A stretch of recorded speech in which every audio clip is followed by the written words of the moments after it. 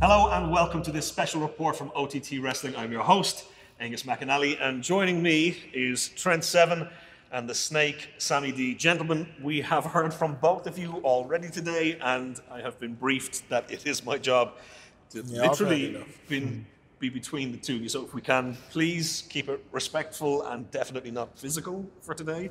That would be much appreciated. Trent, I'm going to come to you. You've spoken already about the unity within your team. 4 boys who've been through thick and thin together, guys who forged a relationship on the mat together. Unity. There's no unity. Why do you keep interrupting? Listen to me, Trent.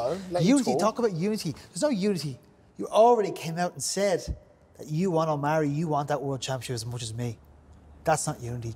There'll be a time and a place for that. But on the 27th, the time and the place will be here, and you and your mates are going to get smashed. Unity. Well, Sorry.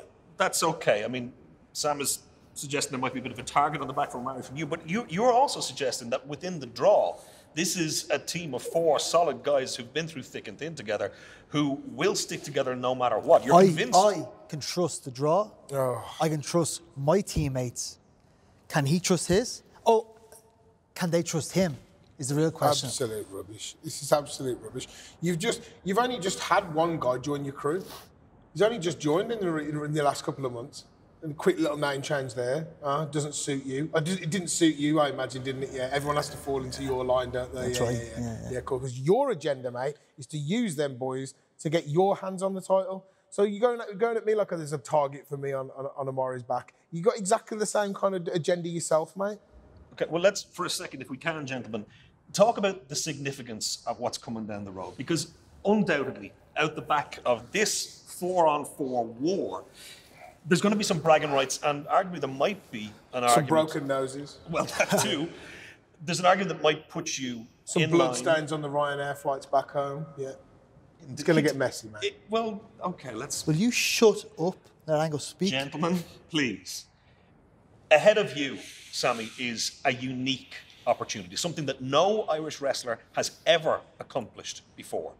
On the table for you, should you get the opportunity, is the idea to go for the OTT World Championship. And in that situation, if you're victorious, you will become the first Irish wrestler of all time to win OTT Tag Team Gold, OTT GN title, the NLW title, and the OTT World Heavyweight Championship. It's a lot of pressure.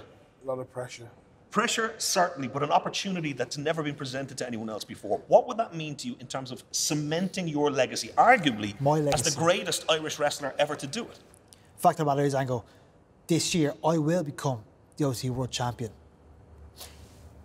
The end of the month, when I lay you out in your own back garden, I will be undoubtedly the number 1 contendership.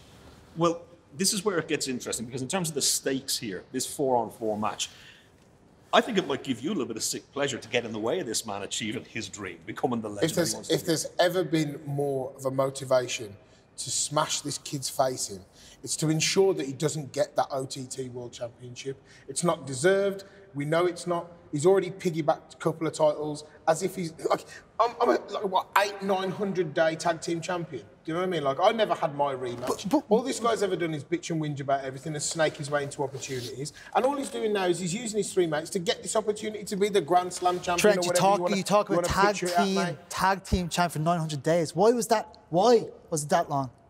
Because Vince wouldn't let you defend them. Oh, wow. Yeah, listen to me. Oh, wow. You call OTT your home. Turn that tail around, huh? Show them what's on the other side. I'm going to turn your nose into the back of your face in a minute. A pro wrestling whore. Wind your neck. Yeah. Okay, wow. Let's keep it respectful, please, Sammy. This is unbelievable. Gentlemen, I want to talk about something that is a significant factor in this. This show, this card, is called Homecoming. How significant is it for you, Trent, to be back here, the spiritual home of British wrestling, with your comrades by your side, men who you've trained with, fought with, bled with? This is your chance to show the British wrestling scene exactly who you still are. As if we needed to prove it. That's the difference, isn't it? But we do, because there's people like him and arseholes like him and his mates that don't actually believe it. I know that you don't believe it. That's the problem. That's why you can sit there with this arrogance. I know that's why, because you don't actually believe it. You haven't studied it properly. You don't know your history, mate. And I'm telling you now, the history of British wrestling will forever read the 4 names that are going to smash your face in here on the 27th. It's Omari, it's DeReese, it's Dan Maloney, and it's me. And I'm telling you now, son, your 4 mates are going to go home crippled. Crippled. It's an opportunity for you, Sammy, to come and spoil the party, the homecoming party for Trent. How much of a multiplier effect does that add to your hunger for this fight? I go, the draw is coming to Wolverhampton. I have his ticket, and I will leave you lying. In your fucking dreams. In your dreams. Gentlemen, in your fucking dreams. Let's save it for the ring, please. I intend to get out of here while I still can. January 27th, the Hangar, Wolverhampton, the home of British wrestling. The Irish boys, the draw, coming on to take on the Wolves. Be there.